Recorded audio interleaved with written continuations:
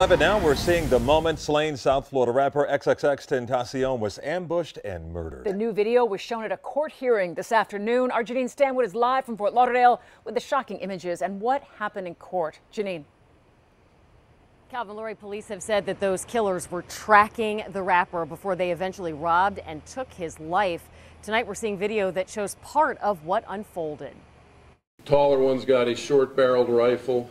The second one has what looks like a handgun. For the first time, we're seeing dramatic surveillance video showing two men surrounding the BMW belonging to rapper XXXtentacion, guns drawn, ordering him to take off his chain. You can see the victim's hands coming out. And right here is the moment detectives say they opened fire, killing him.